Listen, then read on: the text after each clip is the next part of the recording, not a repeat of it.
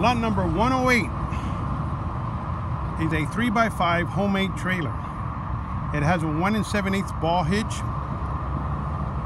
The tires look good.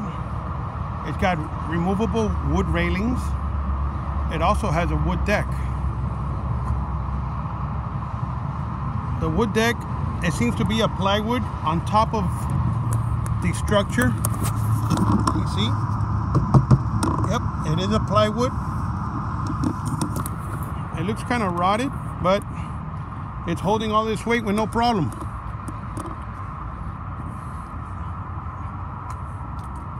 The trailer seems to be good. One of the lights are broken. It's got fenders. There's a generator on top of it, which is not screwed into the trailer. It's loose. It's an HP 5000 made by Winco. I'm going to pull the pull rope so you can see that it turns over. It did not start. I don't feel any compression, so it spins too easy. So I believe this may have a problem. So it is a 9 horsepower Briggs & Stratton engine. It's got fuel in the tank. Must be very old fuel. It's been weathered from the outside. Weather. It's been sitting outside. It has surface rust all over.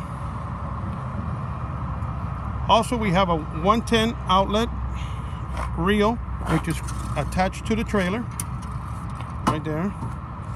We have a hose fitting from a fire truck, which is a Harrington.